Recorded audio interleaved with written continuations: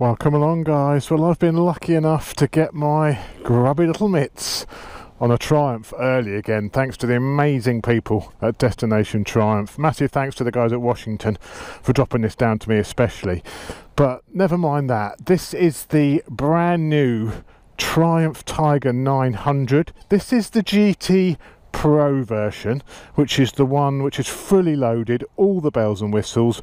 We've got a dry day. We're going to go out and have a bit of fun on this machine now, but I can tell you it's an absolute beauty.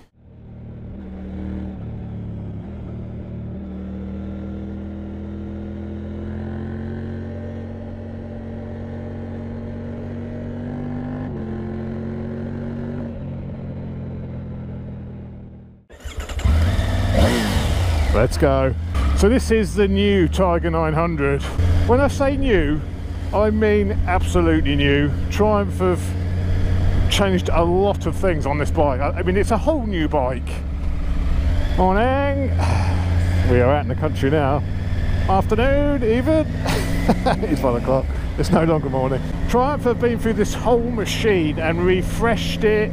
I mean, there's been a lot of changes. First of all, of course, I guess the biggest change is the engine. So the engine has increased in capacity. It's now a 900 or an 888 if we're going to be absolutely correct about this. So it's increased in capacity by 88cc, probably really because of Euro 5 and all those restrictions that affect the power delivery, because even though this bike has increased by 88cc, the power output is exactly the same as the 800 version, as the old version. It makes 94 brake horsepower, but what has increased is the torque. The torque is up from 58 foot-pounds of torque to 64 foot-pounds of torque. They have also changed the firing interval of the crank. So basically, I could go into lots of technical detail that I don't understand very well, but basically the firing interval on the crank has changed. So it's not just the firing order, but actually the position of where the pistons are on the crankshaft has changed. Whereas the old 800, it was completely even, so all the pistons off of the crank were completely evenly spaced. Now there's like 3 in the first 100, I'll put a picture on the screen, 3 in the first 180 degrees of the crank, and then nothing for the latter part of the crank rotation, if that makes any sense. The reason they've done that is not only to make the bike sound more sporty, it's to actually help it off-road. A big complaint with the old 800 when it was off-road is that triple engine was just too darn smooth. Absolutely smooth power, and when you're trying to get through difficult terrain, if it's too smooth it just spins up. That's why twins are so popular off-road, because they have like that pulse you get from a twin engine, and that helps them drive through loose surfaces. So Triumph looked at various options of how to make their triple engine a bit more of a pulse to it, to pull it through various terrains, and what they came up with was this cross-plane T-crank, should I say, not cross-plane, the T-crank design, and you can really feel it. I've ridden the 790 Adventure quite extensively, and it's quite reminiscent now of that engine.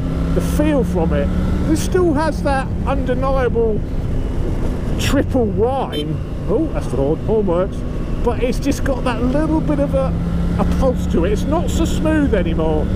What that could of course mean is it's introduced some vibration to the bike. By having that uneven firing interval, it's actually made the actual feel of the bike a bit less smooth and a little bit more vibey, a little bit more twin-like. So not only has it got some of the character and the pulseness of the twin engine, it's also picked up a few of the vibes from a twin as well. And I mean, I'm doing 60 and I can feel a little bit on my hands, but it's absolutely nothing. It's absolutely nothing. It's certainly not enough to put anyone off this bike that it's got these slight little vibes through the handlebars now. It's still absolutely fine. Anyone who tells you it's now too vibey is talking bollocks. Other work to the engine is actually 2.5 kilos lighter than the 800 version. They've made the sump slimmer. It's got less oil in the engine, and they've actually made the sump, you know, they've doesn't drop down as much, if you like. So that's enabled them to actually drop the engine, oh, Super Duke, enabled them to drop the engine down by 25 mil in the frame to reduce the centre of gravity, so it's just got a lower centre of gravity now. The engine's also been canted forward slightly as well, so the whole frame is new to accommodate those engine changes. The suspension's changed, the chassis changed, the styling's changed, the equipment levels have changed. The whole thing, I don't think there's anything which is the same as the old bike. The old versions of the Tiger were quite confusing, like the XCA. I didn't really understand what model was what by the naming of them. They've tried to simplify it now. So there's still a fair few different versions of this bike, but they're a bit more obvious. So there's the base Tiger 900, which is the absolute base model. That starts at £9,500. An unbelievable price, £9,500. Then you've got the GT version, which adds things like, you know, some rider modes, the 7-inch TFT screen, and some other bits and bobs go onto the GT, the cruise control, the heated grips, things like that. And then you have the GT Pro, which is still the road focused version, but then they add things like the quick shifter and the blipper, the electronic rear shock, so you can adjust it for preload as well as dampening and rebound. Also rider and passenger heated seats. As you can see, the GT Pro, this version, is fully kitted. It's got everything on. The only thing it doesn't have is keyless ignition, but that's no bad thing, because who likes that anyway? Let's get past this joker.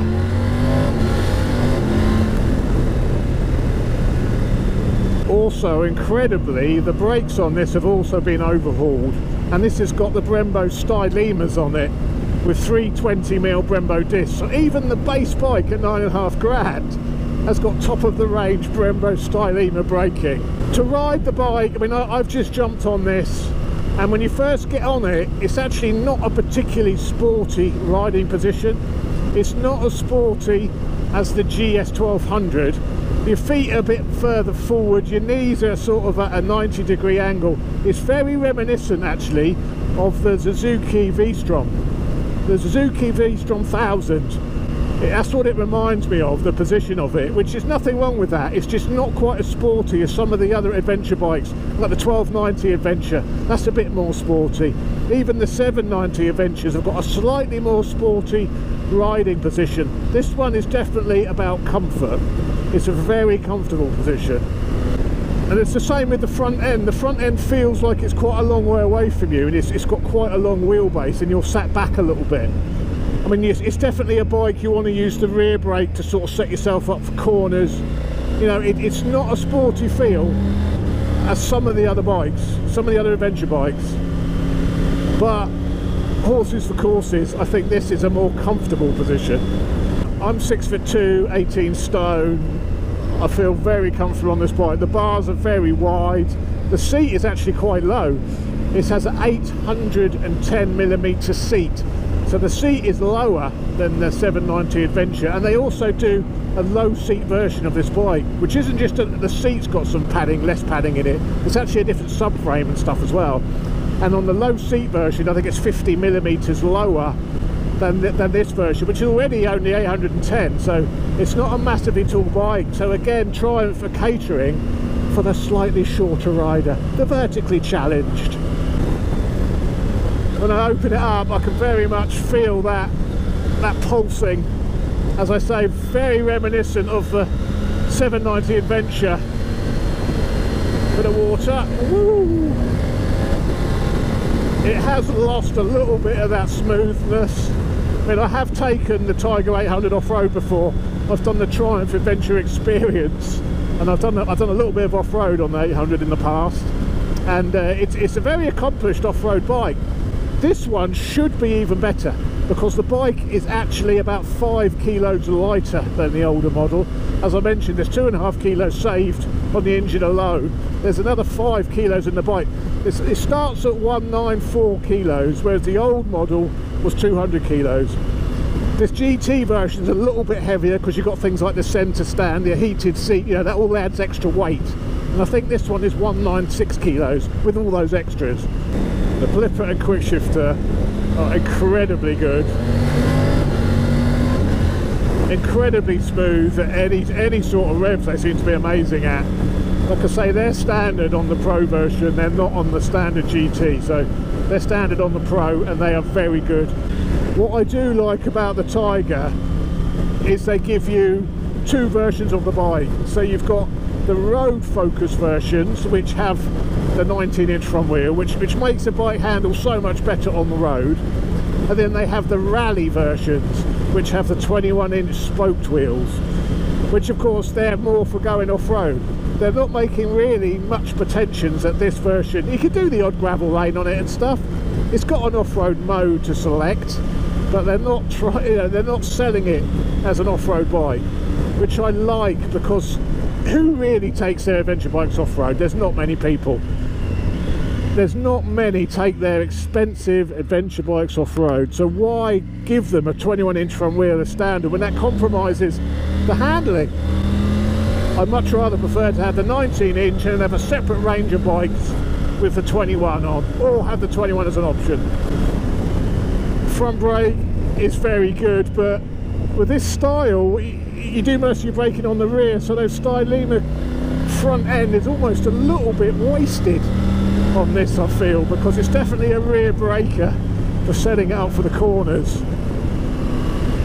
This also has different suspension for this year. Gone is the WP suspension, and in with Marzocchi forks and rear shock. I don't know if that is a cost-cutting exercise, but it's a change to Marzocchi, which is unusual, I think. The rear shock, the electronic rear shock on the Pro version, is adjustable for preload in 4 different modes. You can select whether you've got luggage, whether you've got a pillion. You know, it's that sort of setup where you select what you've got. Very similar to the 900, the F900 I rode the other week. So I've done the same thing. I've got it set for a rider with some luggage because of my extra bit of luggage around the middle. When we do the walk around, I'll go through the screen a little bit of detail on the screen. This is the latest Triumph TFT, and it has this rather strange rev counter arrangement that I'm really not sure about. It's the same as what's on the new Street Triple, and I must say I don't like that layout. It's not clear to see what the rev counter is doing. So I know there is some different styles you can choose, but they're all based on that rather strange rev counter layout, which I'm not a massive fan of. But apart from that, it's a very, very nice dashboard. Not as nice as the BMW one, I fancy. I think I prefer the look and the feel of the BMW one a little bit over the Triumph. Let's see. Also got cornering ABS, which does come in handy. Stylema calipers in action there. Oh yes sirree. I haven't got the heated grips on. Are you mad? Get those heated grips on. The grips have 3 different levels of heat. The seat also has 3 different levels of seat, and I'm pleased to say the seat has its own button on the switchgear, so you haven't got to go fighting through the menus. Actually, I've got the rear passenger seat on as well. There's a little switch on the back here. I'll show you the walk around, so the passenger has their own control over the rear seats. I can't find it. I'll turn it off when I stop. But my invisible man on the back is also that's got a nice warm bottom. The tag size has also increased now to 20 litres. It was 18 before. There's an extra 2 litres of fuel, but the bike isn't as efficient as the 800. It does 55 miles per gallon, whereas the 800 did 60. So probably those extra 2 litres are eaten up by the additional fuel consumption. The engine does make the same power as the 800, but it delivers it, I think it's 750 revs lower in the rev range, and the torque figure is up 10% or so. But not only is it just at the peak, it's stronger everywhere. It's 10% up the whole rev range with the torque. So yeah, it's not massive, the extra power you've got. I mean, it's only 88cc at the end of the day, but I think it's the firing order which has really made the most difference to the actual torque delivery and feel of the bike, really. Blipper is silky smooth, like butter. Absolutely like butter. The clutch is also very light, It is just a cable clutch, I think. Yeah, it's a cable clutch, but Triumph have done some fancy stuff with the clutch basket. You know, it's got like the, well, am I using the clutch? Just I'm talking about it, I should be on the quick shifter. But it's got some fancy slipper assisted clutch, which actually makes it lighter at the lever, and that is very light. I'd imagine off-road is when you really want that light lever, and that would be perfect for feathering on those muddy lanes. Woo-hoo. It's got plenty to go. You don't really need any more. It's only when you're up to sort of over 70 and you give it a handful that the speed increases a little bit slower. But there's enough there. There really is enough there. On the fast corners, it's all right actually. At the higher speed bends, it's quite stable. Now I've put the bit of luggage on the rear suspension, it's actually firm enough to be sporty. This is in the sporty engine map. Couple of gears down on the blipper, anchor it in. It's nice, you can have fun, you can certainly enjoy the twisties on it. It doesn't actually suffer too much. I'm just giving it a bit of front brake there. It doesn't suffer too much with too much dive on the front, considering that the forks are non-adjustable for preload and you've got 320mm Stylema calipers hauling you up. There's not a huge amount of fork dive, so you're not jumping, pogo sticking back and forth. For an adventure bike, that is actually pretty good. And I think that's the advantage of having a bike which is designed as a road bike foremost. All the suspension travel and everything is set up for going really on the road. You've not got those compromises of the big 21-inch front wheel and extra travel suspension to deal with going off-road when you're not actually going to be. Right, let's just stop at the pub and do a quick walk around of the bike. There's a lot to show you on this one, so it could take a little while. Where are we stopping today? The Cricketers. The Cricketers at Dunkton. Right, let's do the walk around here. So there it is, the new Tiger 900. This is, as I say, the GT Pro, which comes in this burgundy, red burgundy colour. I'm not overly convinced of the colours of these bikes, I have to say, but there we go. Front brakes, as I mentioned, by Brembo, and also the cast 19-inch front wheel. Again, the wheels are lighter than the old version of the Tiger. The important things is that the new engine, 2.5 kilos lighter than the old version. They've done that by changing the way the actual cylinder barrels are produced. There's the way they're casted together. There's some clever weight saving being achieved there, and also the sump isn't as deep, so the sump is shallower than the old version. The bike actually holds less oil than the old version, which has enabled them to mount the whole engine slightly lower in the frame. Marzocchi front forks, rebound being in the right hand fork leg and compression being in the left.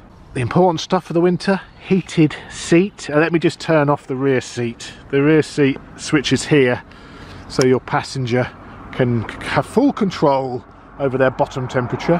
The Marzocchi rear shock, the electronic Marzocchi rear shock tucked in there. Another big change on this is the headlight styling and design. The full LED headlights. I actually really like the slimmer style clocks with the DRL running lights on the inside. The GT Pro also comes with the fog lights, which is a nice little touch as well. They've also gone a bit Japanese, whereby the low beam is on the left and the high beam is on the right, so you don't have both those lights on together. So I'm not sure about that. I don't like when they have odd headlights like that. Switch gear is the same as on the Speed Triple I rode the other week. It's all illuminated, which is a nice touch, and obviously lovely integrated heated buttons, cruise control at the top, all illuminated, which is very nice. Good afternoon. You navigate by the little toggle on the switch gear. A rider with pillion and luggage, just a rider with luggage, a rider and a pillion, or just a pillion on its own. So I'm going to go rider with luggage. You can also then adjust the sportiness, so I guess you're adjusting the compression and the rebound on the shock as well. Now I had it whacked all the way up to fully sporty, and it still felt a little bit on the soft side. Like I say, I think this whole bike really is more about comfort. I've also integrated this with my phone. The GT Pro has the Bluetooth phone with the navigation built into it as well. So you've got all that with the Pro for your 1700 quid. Oh, there's my contacts here. Sarah, conference number. Look at this, H2 tracker. There you go. So it's integrated with my phone, so I can call people from here. I can call my H2 tracker. What else we got worth showing you? You got the range till empty, 168 miles till empty, 50 miles per gallon. Service due. It's not had its first service yet. The different styles of the dash. These are the different styles, so they're all really sort of based on similar themes. Another change worth pointing out is they split the radiator. So you've got two separate radiators either side now and just one big radiator. The reason being, all the crap you get flung up from the tyre no longer just sits in the radiator in the middle, and if you're off-road of course you risk damaging the radiator, so they've split it and got a little sort of space in between, so all of that crud which comes off of the tyre doesn't just go immediately into your radiator. So they decided to put the rectifier there instead. Under the seat you've got a little compartment to keep your phone in, which looks like it has a charger as well. It's quite a nice little touch, so you can keep your phone safe, but you're not going to get much else under there. You're not going to get your sandwiches in. But I think that is about it, so let's jump back on. I must admit I'm quite enjoying the heated seat. I've got lovely warm buttocks. Lovely, got toasty hands, warm buttocks. What more could you ask for? Everywhere is flooded. Look at the flood. Look at the flooding here. Sorry, just have to interrupt you. That is a field, not a lake. That is a field. The amount of rain we've had is just incredible. Now I've got the 360 camera up high, you'll probably be able to have a good look in here, but look, this is the river. This is the river. Look at it. Completely bursting. It's like a torrential stream. You could go white water rafting down there. Oh, it's so much rain we've had, and I bet come the summer they'll be moaning there's a water shortage. We bloody better get a decent dry summer with all this rain we've had. Alright, let's sneak through here.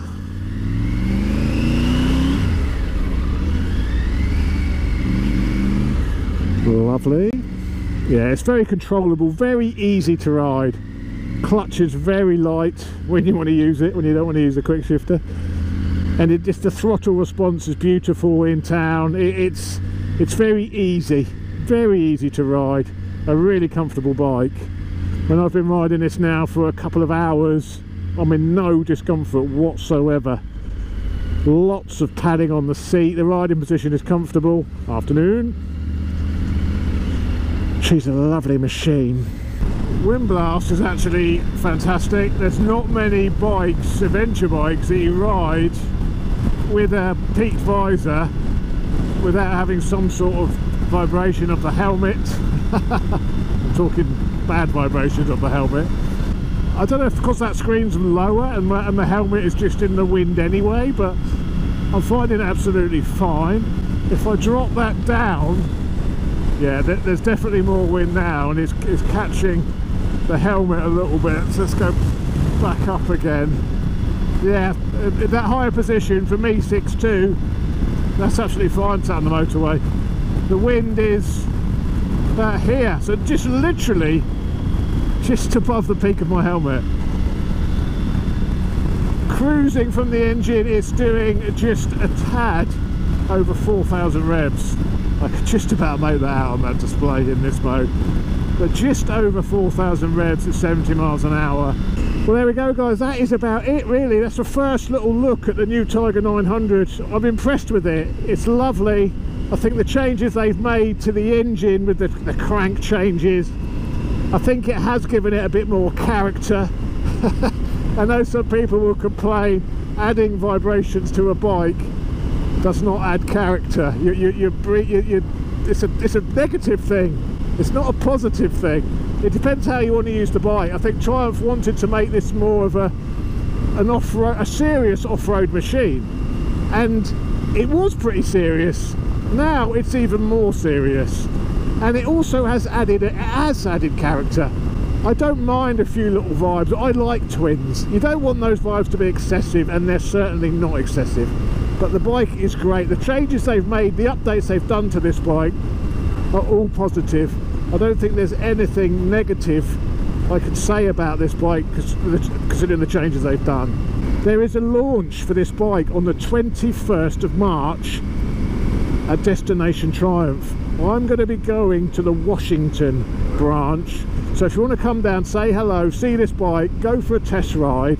I'm going to be there from 12 till 3 the 21st of March at Destination Triumph at the Washington branch, which is near Worthing, Arundel sort of way out in the countryside. Have a look at Destination Triumph's website, you can see exactly where it is, but I'll be there from between 12 and 3 o'clock. Come along, say hi, and I'll see you there. Take care guys, ride safe, enjoy the spring which is round the corner, I'm sure it is, and I'll speak to you next time. See you later. This is power level 1, which is full power.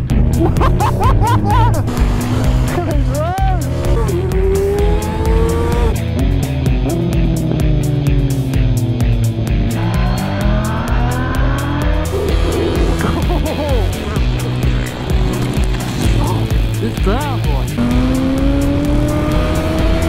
What's she done here? I told you I was scared back there. Whoa! I've never dropped a bike before in my life. Whoa! That's it. That's it. Listen to me. Never mind getting beat up. Give me this any day of the week. Oh,